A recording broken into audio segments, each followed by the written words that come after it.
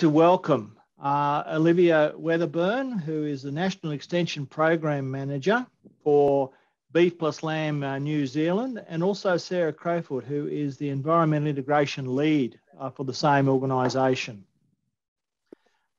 Today, we're going to hear a little bit about the work that's actually being done by Beef and Lamb New Zealand in the extension space.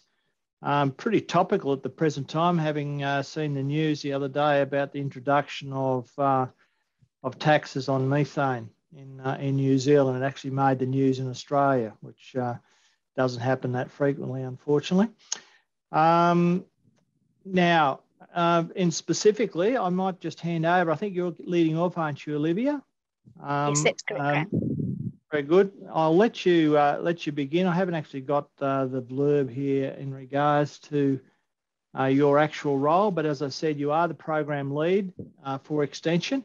I'll let you take it away. Cool. Thank you very much, Graham, and welcome everybody over in Australia and in New Zealand.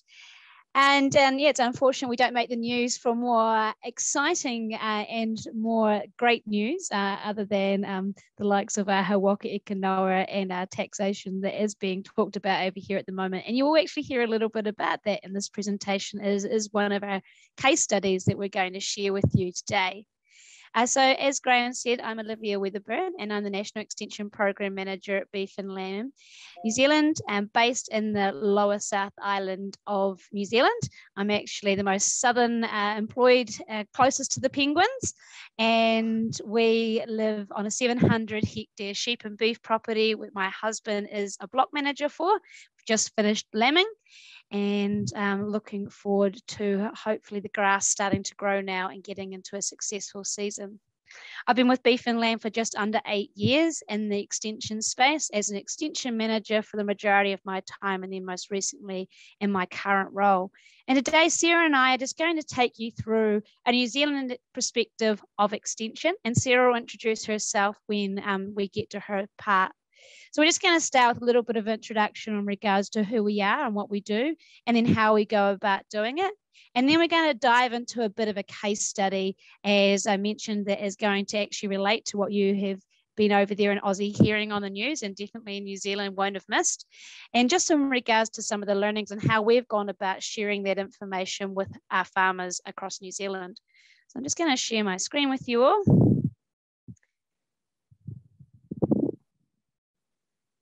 We'll get into it. So who are we? Beef and Lamb is a farmer-owned industry organisation which represents our sheep and beef farmers across New Zealand. And we invest in farmers' levies and into programs that grow the sheep and beef industry and provide sustainable returns now and for future generations. Equivalent to in Australia would be MLA from what we understand. And we have had some conversations in the extension space with them in the past. So just to take a look at Beef and Lamb New Zealand strategy and how this all kind of fits into where extension fits into this. Our vision is sustainable and profitable farmers, thriving rural communities valued by all New Zealanders. And out to the right there, you can see the main priorities that we're working on underneath that strategy. And the first one there is supporting farming excellence. And this is where we want to be able to enable our farmers to run sustainable and profitable farming systems. And to do that, we support farmers to achieve by delivering the world's best research, innovation and extension. So this is where our extension work really fits in as to this top priority. But it also links into the two below. The second one being celebrating our farmers who are championing the sector. We want to position the sector to be well respected and supported by New Zealanders and have policies that enable our farmers to be the world's best red meat producers. And then that links into the increasing market returns, where our farmers are receiving increased value for our sustainable farming systems and natural grass-fed beef and lamb. And we identify this by create market opportunities, dismantle the barriers and grow consumer preferences for New Zealand's beef and lamb. And there's different teams throughout our organisation that work on that. So it's our people, partnerships, and technology and data that enable us to be able to meet these priorities. And as I said, we're going to go into a little bit more depth today on supporting the farming excellence side of things, and that is where our extension fits in. So this is our farming excellence strategy at a glance. Back in 2019, we did a big review of our excellence strategy and refreshed it, and it set out, the outcome of it was to set out a 6-step process to ensure that investments that Beef and Lamb makes on behalf of farmers delivers tangible results inside the farm gate. And you can see these here in the circle. The overall vision is to have world-class research, innovation, and extension programs that support farmer excellence now and into the future. So as you can see, there is six things here with farmers in the centre. So our motto being by farmers, for farmers. Everything we do is led by farmers, and we have a number of ways we do this, and I'll go through some of those soon. Each of these steps is detailed, provides Beef and Lamb with detail on what we can invest in now and into the future. And each step involves a program of work, either collecting information or returning the information back to farmers. And they are all interdependent, but in the underpinning one, as you can see, right around the outside is the people and capability.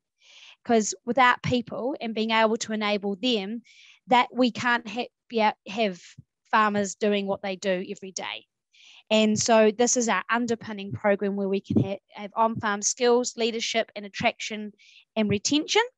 But then we can look into each one of these as well. So if we look at identifying future trends and farmer needs, this is where we prioritise our action. So at the moment, it is in regards our taxations that are being set on farmers in regards to emissions. So that is what our real focus is on.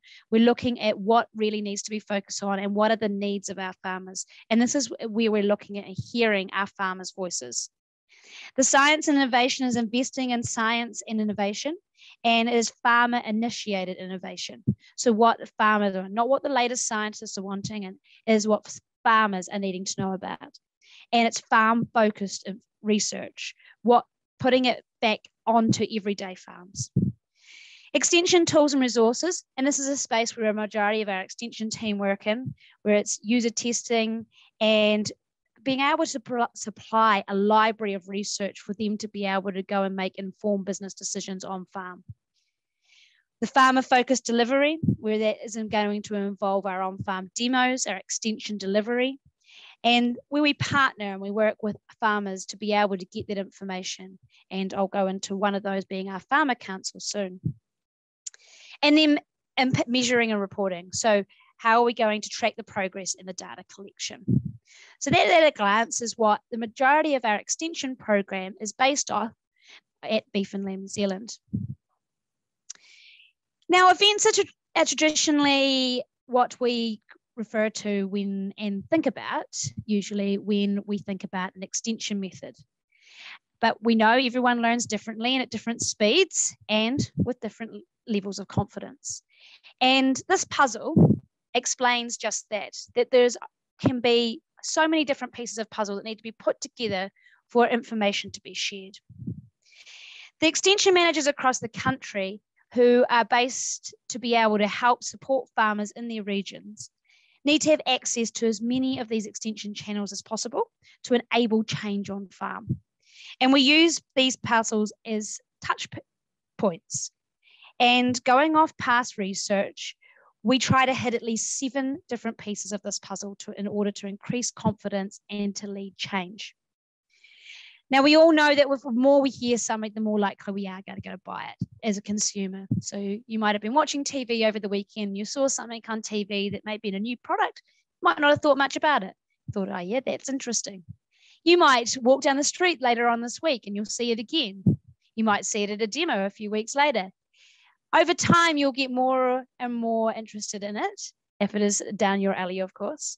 And that's just the natural consumer behavior, that we see things in a number of different ways before we actually go and buy something ourselves, unless we've already made that real conscious decision that we need it.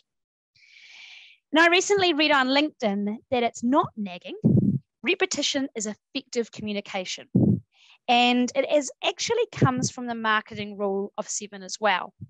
And that dates back, as a fun fact for you, that may win you a pub quiz, it may not, back to the 1930s, when this method was actually used first back in the movie industry back then. So it's come a long way, and we're just using it in different ways, and it's great to be able to use it in our rural settings now. So we want to ensure farmers in New Zealand at present know about the rules and the policies, and we're looking at these 7 touch points. So Sarah will go into this a little bit more detail, but for example, they might attend a physical event, a field day or a workshop. There'll be some podcasts and some audio maybe come out of that as well, and some media and digital. And this is where we explain how B+LNZ's approach to extension really works. And this diagram here helps to show that. So it's all about engagement at start. So just like when you see that ad on TV for that next new car, for example, you're engaged in the ad, you're gaining some information about it for the first time, or being refreshed on some information that you may have already known. Same with our farmers in regards to a topic. So we have our key events, which are a 1:100 ratio. So these are the typical field days, getting out on farm, big numbers, up to or more than 100 people. Usually in New Zealand, our field days will range from that 60 to 100 out in the field, depending on what the topic is and where it is, and timing of year, of course. We call these our Farming for Profit events over in New Zealand, which Farming for Profit program is one of our signature events that help deliver on-farm information to farmers with the help of steering committees, which are driven by farmers. Off these events, we have the 1:30 ratio, what we call delivery ready workshops. And this is where we start to pull the engagement to the next level. So for example, say we went to the field day with the 1:100 and the topic was lucerne. And there was a number of farmers at that workshop who really enjoyed the topic that was there on lucerne. So there may have been a number of other topics as well, delivered on that one day at the bigger field day. They might go to delivery ready workshop just based on lucerne. So to dive into it a little bit more, find out the in and outs, what it's all about, how I grow it on my property a little bit more. They then can dive down the next step of what we call the action groups. Now, you may have heard this referred to, especially by Denise B as well, I know, who's had a lot to do with APEN, as their RMPP action groups.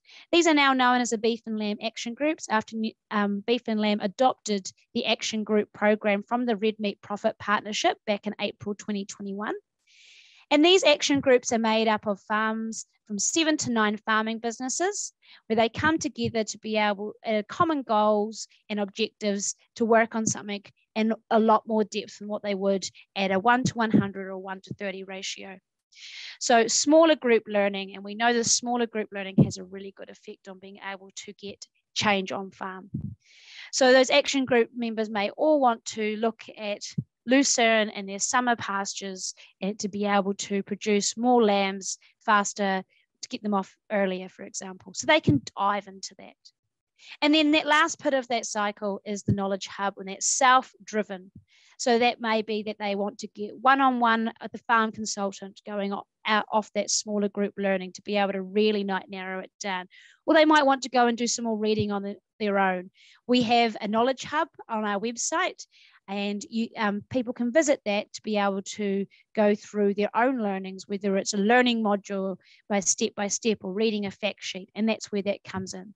And across the bottom, you can see there it's engagement, enablement, and implementation, and it all pulls itself together. So we're being from this top, so looking at, if we remember our circle from before and our needs and our farmer needs, it's being initiated from the top in regards to what those topics are going to be.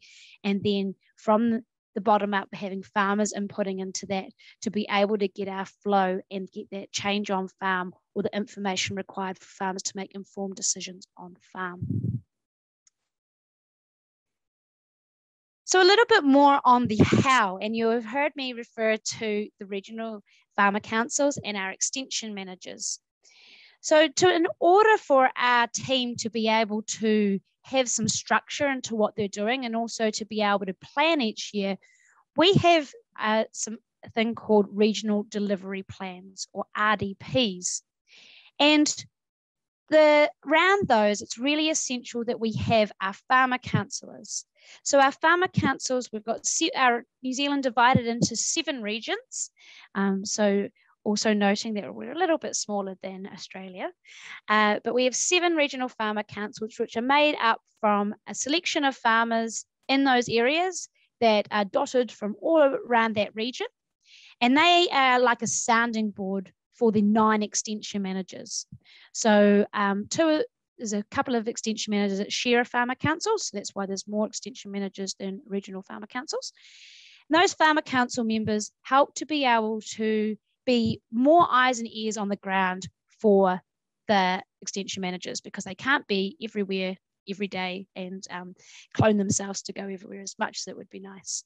So they have got more eyes and ears out there, being able to tell them what's happening, what are the needs, but also give feedback on other things that we're doing in the extension, but as a business as a whole, so that we can get that feedback in.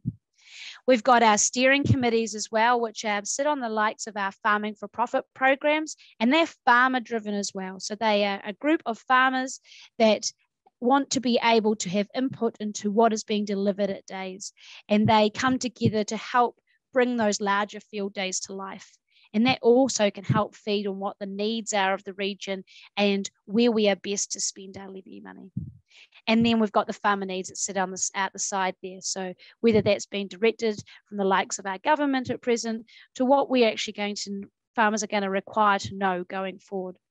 So our regional delivery plans understand what happens in the last 12 months. It undertakes a farmer needs analysis, and it establishes a delivery method to engage people. And it's by farmers and created for farmers. There's regional priorities and desired outcomes. So each region might be a wee bit different. So from the top of New Zealand to the bottom of New Zealand, there will be some differences, and that is what it is meant to be. And it helps to determine budgets as well. But what this RDP does, it becomes the extension manager's guide and basis of planning for the year to come. And it gives them a guide sort of to go off in regards to what's being thrown at them. And it ensures that what is being delivered into the region is what farmers have asked for, and it reflects on the past and it looks back into the future. So that is a very quick rundown of how we at Beef and Lamb look at extension and some of our models. Sarah is now going to take you through a bit of a case study in regards to climate change and what we've been doing in that extension space. So Sarah, I'll hand over to you. Awesome. Thanks all for joining us. So my name's Sarah Crofoot, and I've been with Beef and Lamb New Zealand for a bit over 2 years. I started initially in the extension team as an extension manager, and now I am the environment integration lead.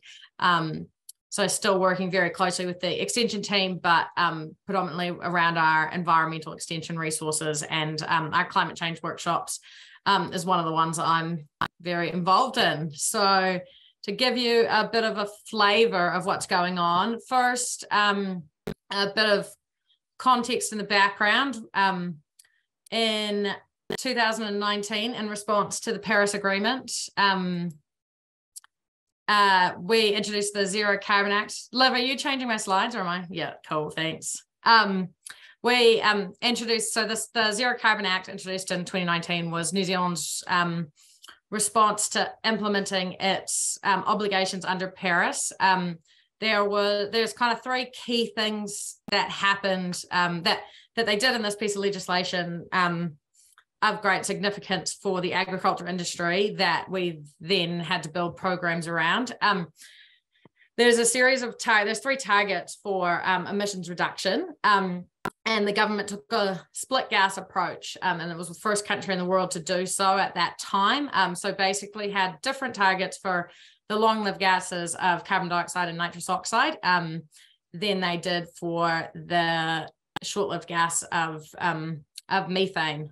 So you can see those targets there. So they're increasingly important to us going forward. This piece of legislation also said that agricultural emissions were going to be priced by 2025, and originally proposed that they went into the emissions trading scheme, which wasn't going to reflect this split gas approach. And so it established a program called Hawaki Kanoa and a series of milestones for that program.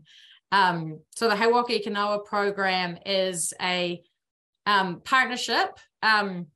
It's the Primary Sector Climate Action Partnership. There was 13 partners across industry and government, and including iwi. And basically what it was tasked with doing was finding an alternative to pricing emissions at the processor level through the emissions trading scheme. And so an alternative that would enable the system and the price that farmers were charged to reflect what they were doing on farm, and also separate the price of methane from the price of carbon through the emissions trading scheme, which would reflect that split gas outcome, which was so significant for the sector, just because of how much methane dominates the agriculture industry's emissions. So there was a series of milestones in there that the sector had to meet, which were pretty ambitious and have driven a lot of our extension activity over the last 12 months. So by the end of last year, so by the 31st of December 2021 or 1st January 2022, 25% of farmers had to know their numbers, so have a documented annual total of their greenhouse gas emissions, and have a written plan in place to measure and manage their greenhouse gas emissions. Then by the end of this coming year, so we've got a few more months to go, 100% of farmers over 80 hectares have to know their emissions numbers, and then we've got until the start of 2025 to get the rest of the farms to have a written plan.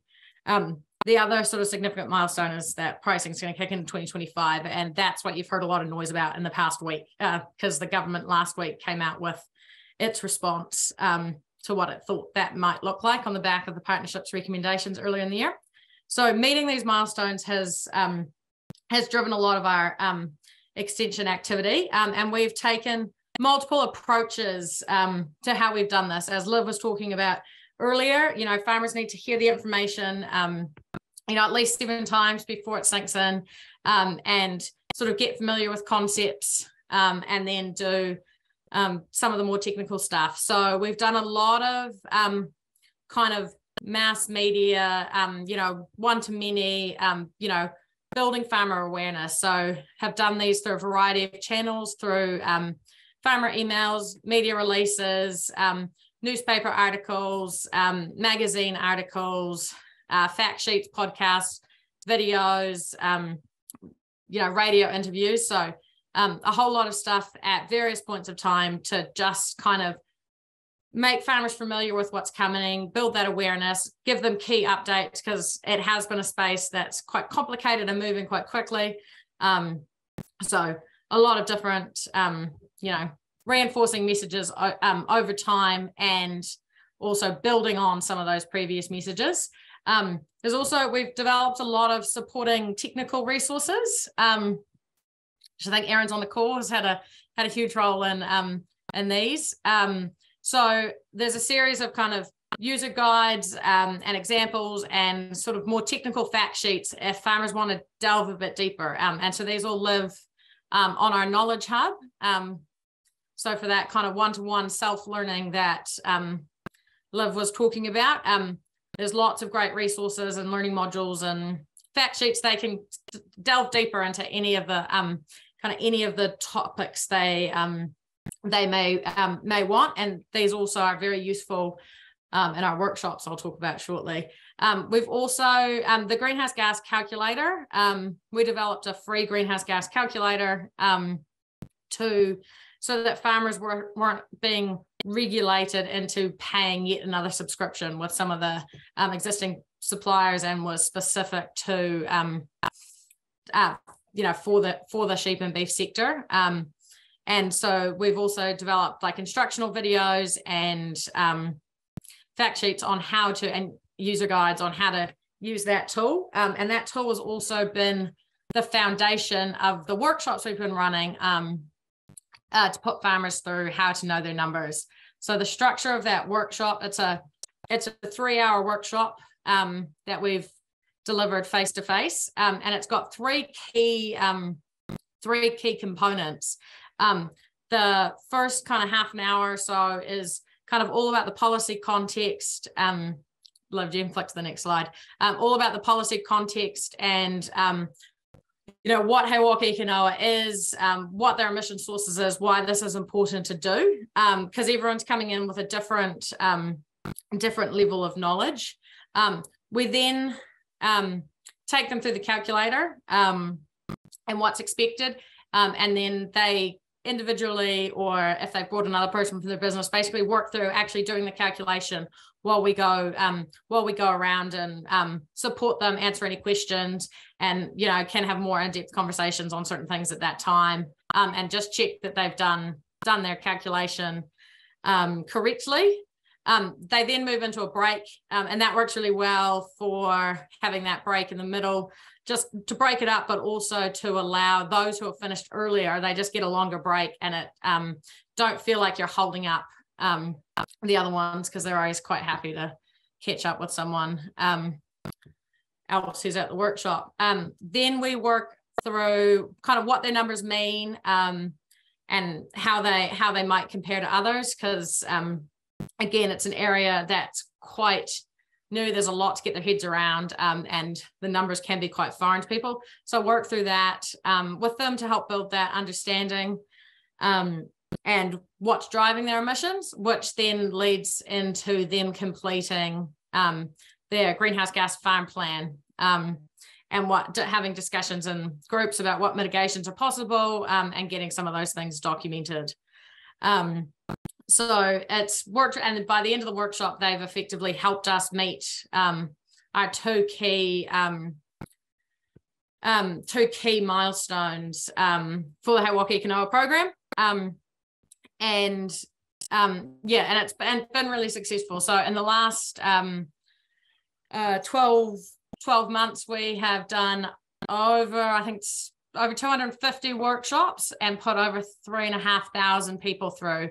So this falls sort of between, we consider this a delivery ready workshop, but we want fewer people than we might take at a delivery ready workshop. So we kind of target 15 to 20 people is kind of the optimal size. You can do it with up to 30. It works okay. You just need additional support people there.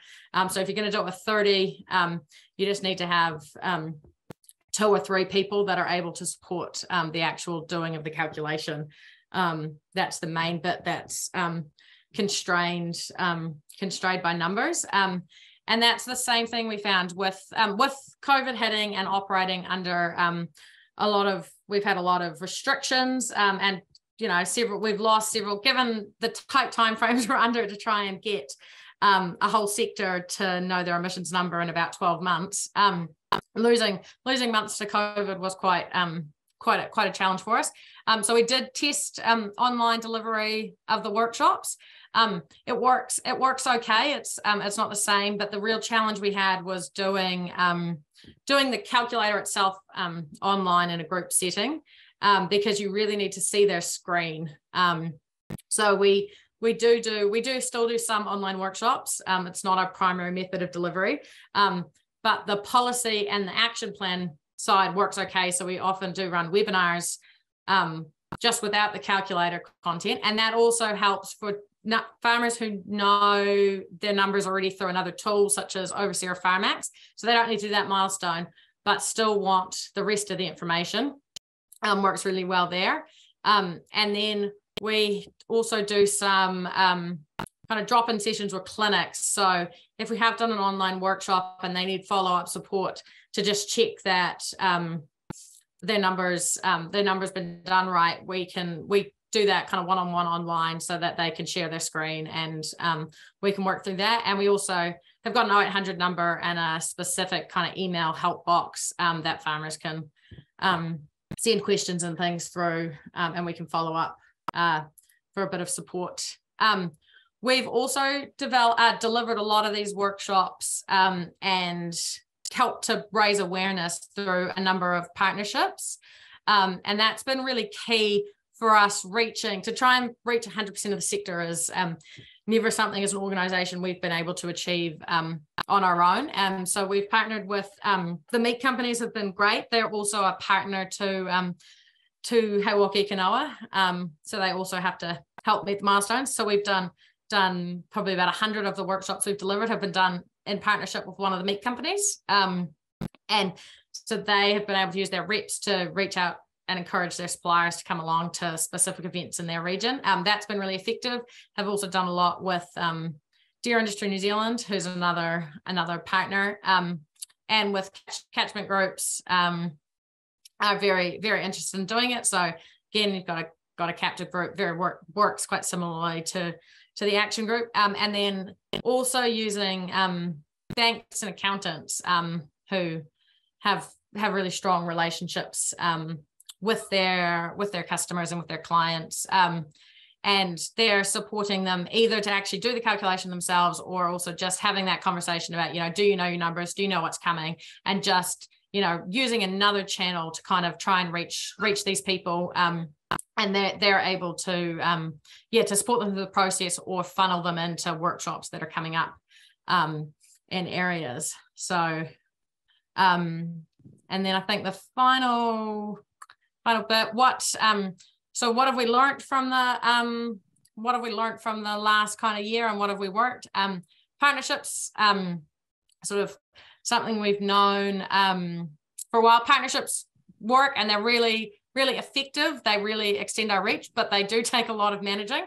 And so getting that set up and having appropriate steps in place is really important. Where the calculator is hard to deliver online in a group setting. You really need to be able to see their screen. Also very hard to support over the phone. You need to be able to see their screen to see what's going on. It's reinforced how important it is to use multiple channels, and also to be able to plan for all the different learning styles that are out there. Internal communications and making sure all the different parties, it's been a huge program for us, and there's a lot of different people both internally and with external facilitators, so clear messaging and making sure everyone's on the same page and is updated regularly has been really important. Clear run sheets, and just making sure everyone's on the same page have sort of been some of the key learnings. But happy to take any questions or dig into any bits in more detail that may be of interest to people. So a couple of chats come up. That's amazing. Thank you so much, Sarah. We do have a couple of questions. Firstly, Chrissy wants to know what sorts of numbers you would have as a maximum for these workshops, and have you changed this over time? Yes, so we probably max out at about 30. We have had some that have been more like 35 or 40, but as I said, definitely if you're going to have them that big, you need multiple people there supporting them. So it's not impossible, but you need that. There's elements of it that need that one-on-one support. The optimal size is about 15, kind of 15 to 20. But the other thing is you can handle more people. So you can have 20 to 25 businesses if you've got 2 people from each business. So you don't necessarily, without additional people, don't want to be doing more than kind of 15 businesses in a workshop, just to make sure you can get around everyone and work through that. That's great. Graham wanted to know what proportion of the livestock industry has participated so far. So of the sheep and beef industry, so we've got about 85% of the commercial sheep and beef farmers So we've used commercial shed beef farmers as our metric, which is slightly different from the program's metric, just because it's they're the ones who are likely to be affected by pricing when it kicks in. And the dairy industries, they've pretty much got all of them there. I think they're sitting at about 95% because the processing companies had all the information already that they needed to do it through various other things. So they've basically completed numbers for all of their suppliers and provided them. Yeah. So, and that's just livestock, wasn't it? Yep. So, and Hort and Arable are also ticking away. They've got a few to go still. Thank you. Bruce would like to know, how do the farmers feel about the program at the moment? For example, top-down big stick or bottom-up farmer-owned and driven? I can set that one up if you like, Sarah. No. Yeah, hopefully. So just in regards to the actual GHG calculator program and the workshop, it's more the farmer owned and driven for the fact that they're coming in to actually understand their own numbers and have an understanding. So it is one of those things in regards to, it's an information sharing. So it's enabling them to be able to have those conversations further up the table with what's they're being hit with at the moment.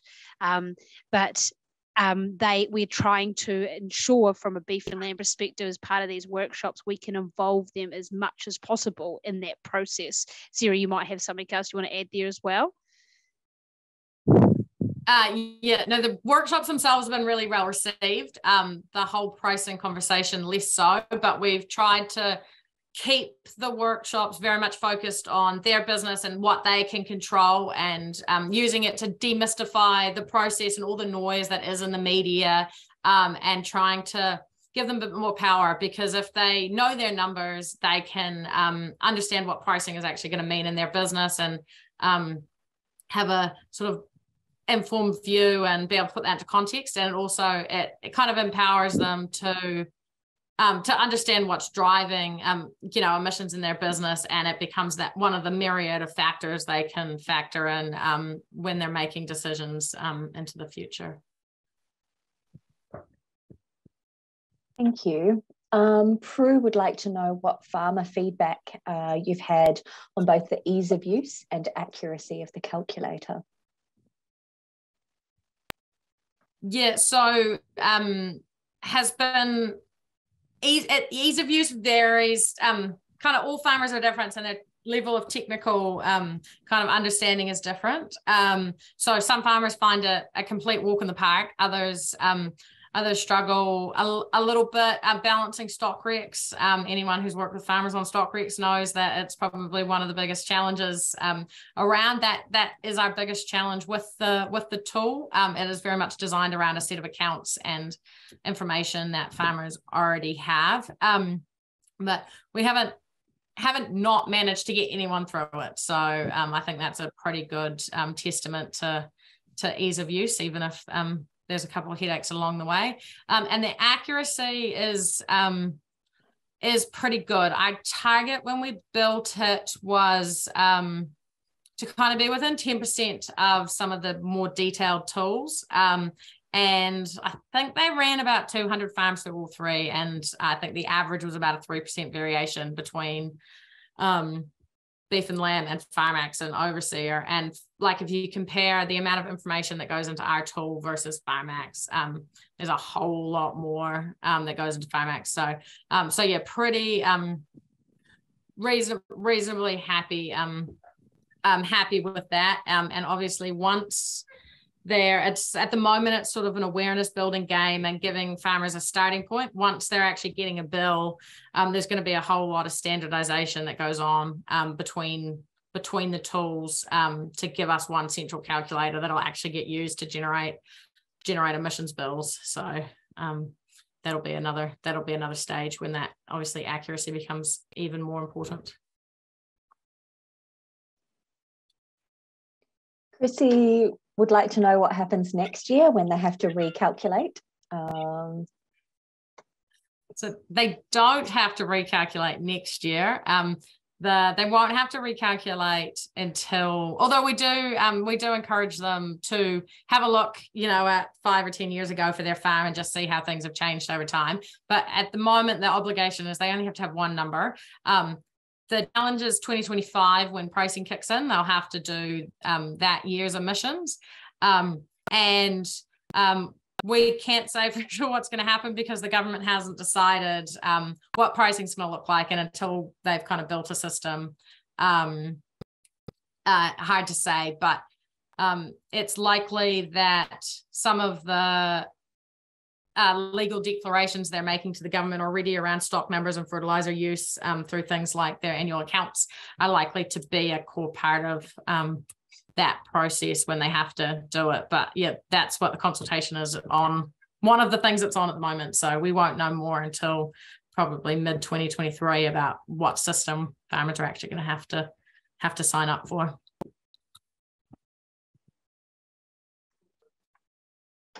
But getting them through that system will take all of industry. That it will take all kind of the various people involved in the supply chain will probably be kind of reinforcing that message to get that to happen, because it'll happen pretty quickly. Graham Harris here. There was one more question there that Chrissy had in regards to the number of people you have involved in the actual delivery of the workshops, and it's a double barrel. How have you resourced this? Yeah, so we've got about 20 people around the country that deliver the workshop that we've trained. So they all had base level climate change knowledge and have been through various, so they had good climate change knowledge, and then we basically upskilled them on the calculator and our workshops and what we're doing. And we provide kind of ongoing to support and sounding boards and check in with them as we go. And they're delivered in tandem. Normally, there's often one of the beef and lamb extension managers is also at those workshops, helping to support them as well. And the delivery and the extension managers are all pretty savvy with the calculator now, after having done quite a few, so they're there to support as well. Beef and lamb has funded a lot of it through our regional delivery plans to date, and as part of our kind of farm planning budget that was part of our farm planning rollout. But we also have co-funded a number of them with the various partners. So the meat companies and things have pitched in for some of the workshops. And the calculator build itself was actually funded. Beef and Lamb's put a lot of additional funding into it, but its original development was funded by the Red Meat Profit Partnership, which I'm sure Denise has talked to you lots about. So that was a partnership between government, Beef and Lamb, some of the meat companies and some of the banks.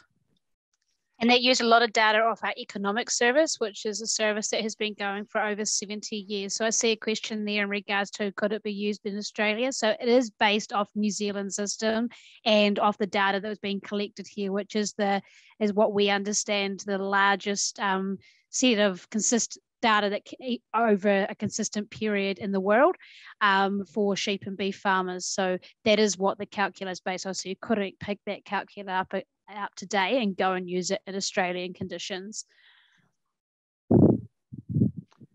I see also there's a question about IP there too. From Bruce. You want to comment on that? Obviously, we would need to do a fair bit of work to make it work in Australia. Yeah, so it's underpinned by the economic service data. So they have to select the region and farm class they're farming. So whether they're hard hill country, finishing, mixed finishing, and which island, because we basically then underpin their stock number and transaction informations with what average sale dates and weights and growth rates and various things are in those regions. So so without that, it's not particularly transferable. No. And it also means at the other end, they're not just getting their own number, they're able to benchmark themselves automatically. So at the end of the calculator, it does provide some benchmarking data to where they are sitting compared to the rest of their area, so that they can get a set on, does that number, is it good or is it bad? Because we at this stage government haven't really outlined what is good, what is bad, but in regards to where they're sitting compared to their peers, they can have a go that they're not way out, the black sheep out the side. They can see where they are. Well, Prue Cook has a question. How do farmers feel about the results that they get, and have their emission levels been higher than they'd anticipated, or lower for that matter? I think a lot of them have been lower than they anticipated. I think possibly because the conversation started in the dairy industry first. So they were hearing dairy numbers, which were obviously per hectare significantly higher than sheep and beef ones. So I think a lot of them have been surprised at how low they are. But yeah, you get the odd one who I guess probably didn't really know what to expect. Because yeah, it takes a little bit to get them to understand what it means. And that benchmarking is really important, because the first question you always get is, oh, is it good or bad? And what's good or bad very much depends on what class of land you're farming and how much grass you grow and what your rainfall is. And so that's why that regional and farm class level benchmarking is really useful, because it gives them a little bit of a sense of like for like, are you within the same ballpark?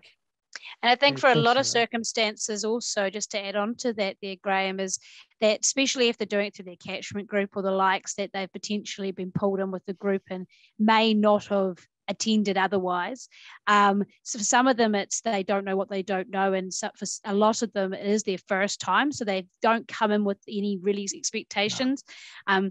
We think back to about 5-6 years ago when our health and safety laws came in with beef and lamb. We did a similar big project in regards to delivering health and safety to farmers, and it was that thing. Farmers came in quite, they didn't want to give out information. They were scared who was going to get it, but they were also thought it was going to be hard. And we're seeing that as part of these workshops as well. And Sarah, you can comment if it's any different, in regards to they come quite guarded and thinking it's going to be quite difficult, and they come out the other end with one, because they know a little bit more and they're actually able to have the conversation and understand the lingo. It gives them the more confidence when they walk out that door. Okay, there's a question there from Bruce Hancock. Is just asked, are the meat companies realising the value they thought they'd get from it? It'll be early days yet, but yep. Yeah, I'd say early days. I think the meat company's initial commitment is, because they're a partner in the program, they have to do their bit to support the program. But certainly Silverprint Farms has been very actively engaged in it. And then partway through the partnership we've had with them, they've also launched their zero carbon beef product. And so certainly it's opened the door to a lot of suppliers to potentially participate in that. So the combination of doing these workshops and getting that exposure, and then the ones we do in conjunction with them, we talk about the opportunity through the zero carbon meat program. And it's also a really nice example of the fact that this isn't just regulatory push. There's hopefully some market benefits, and there's increasing market expectations and requirements and free trade agreements that you're going to know your numbers. So it's trying to show kind of both sides, a bit of carrot, kind of as well as the regulatory push. But the meat companies have been really happy with their involvement with the program. It's also given them a platform to be able to build stronger relationships with their clients, which they don't usually get the opportunity to. So it's had a two-tier approach in that, because other than going to sell stock for them or seeing them on farm for maybe a sale, they don't usually get that bigger interaction with them. So this gives them that opportunity. Bruce has a follow-up question specifically about the extension program. Are you happy to share with us, is the prelude to this, the biggest thing you got wrong in your plan? Our timeframes at the beginning were incredibly ambitious. There was a fairly stressful couple of weeks to try and get everything. We basically committed to delivering a whole lot of workshops when we didn't have a product, and now had to get stuff through print with COVID shutdowns and stuff. And so the lead-in time at the beginning was nowhere near long enough. And also, we kicked off. We'd done some pilots and stuff, so we had done the development work and knew the workshop we were going to deliver was going to was going to work. So we'd done all that pilot development testing and things. But yeah, we started with a partnership where we did 30 workshops in 2 weeks, and we're running 6 workshops a day in different parts of the country. So it was probably too ambitious our first 2 weeks. So that was probably, we've definitely learned from that, and have not tried to have that same level. We have done another month. We did in August, I think we did 50 workshops in a month. But yeah, we've never done 6 on one day again. Ooh.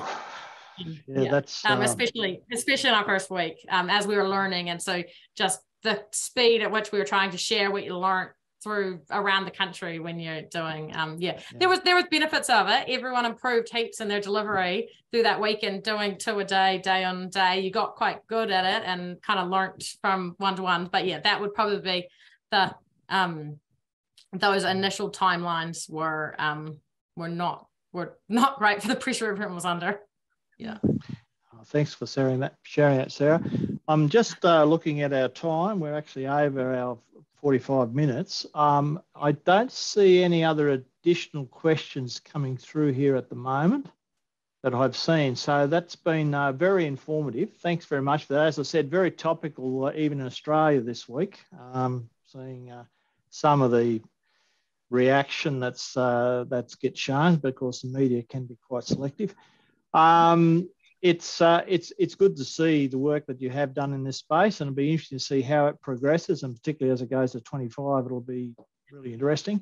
It'll be interesting from an Australian perspective too, because I guess we're nowhere near along that journey yet, but that may change. Who knows? We'll see where it goes. A lot of work would have to happen here for us to be anywhere near organised enough along that space, but we'll see where it takes us into the future. Are there any other questions from anyone? If they can just slip them into the chat there now while we wrap up. If not, I'd like to thank both Liv and Sarah for their presentation. It's been very timely and very interesting.